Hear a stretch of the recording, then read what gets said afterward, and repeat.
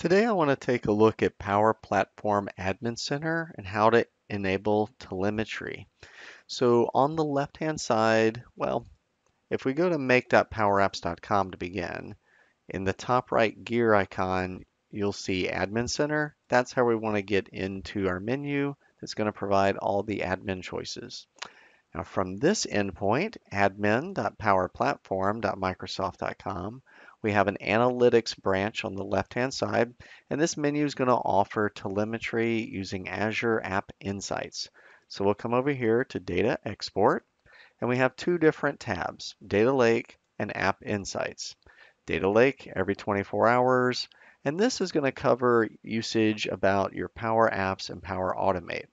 We also have one for App Insights, which covers CDS and API performance. So we'll come over to App Insights and take a look at what we have. Here we have a new data export menu. We'll go ahead and select CDS at the bottom, and we'll select which Power Platform environment. For this demo, I'm selecting the default environment, and we'll click Next. Here we're going to look at Azure Resources and Subscriptions. If this menu is empty and you have no subscriptions available, it's likely because the account you're logged in with is not able to see those in Azure Active Directory.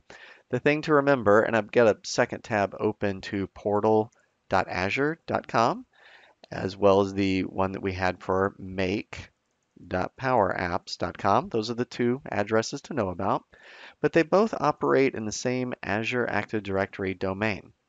So when you're logged in to Power Platform and you're seeing the menu that we're looking at for setup, you also want to go look at your Azure tab and make sure you have the ability to create resources, because that's where the hosting will occur. If this menu is empty, it's likely because the account you're logged in with doesn't have any subscriptions. It doesn't have permissions to create resources. It's likely missing permissions in Azure.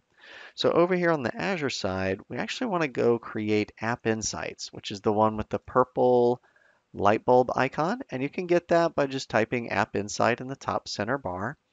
And we can create a new App Insights instance. And we've got a name ready to go here for usage on CDS. And we can put that into our resource group, currently empty, using all the default settings. So there's really not a lot we have to do except a resource group and a name for App Insights. The resource group, kind of an empty folder for organizing and labeling the items we're creating in Azure. And then this is actually the App Insight instance, and that's going to be the name that we want to focus on. So we'll do review and create. It's doing a validation check. And the validation shows pass, so we can go ahead and click create. And this will provision an App Insight instance, completely empty, but it gives us the starting point that we need to connect the Power Platform Admin Center.